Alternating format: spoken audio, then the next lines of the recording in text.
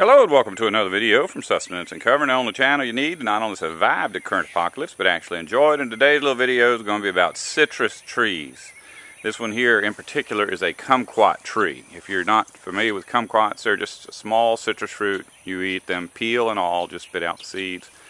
And this one's about 20 years old. The little orange dots you see, if you can see them, are kumquats. And this is the middle of May. And I just ate a couple of them, and they're still good. These kumquats came on last year. We're ready to eat probably around November, December. So that's what, 6 months we've been eating these on this tree. Mama usually gets 2 crops of kumquats on a tree every year. I've been told by people that you can get 3. The lady that sold me a bunch of my citrus trees told me that she has seen 4 crops in a year. I'd be kind of have a hard time. Can you see how many's up there? Have a hard time believing in 4 crops, but I guess it could happen if weather patterns were exactly right.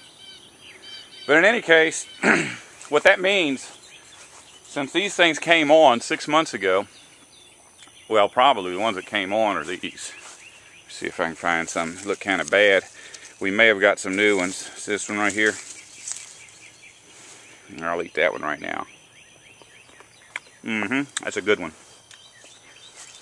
But you could have kumquats off of this tree every day for 365 days. That's just one tree. You get tired of eating kumquats, but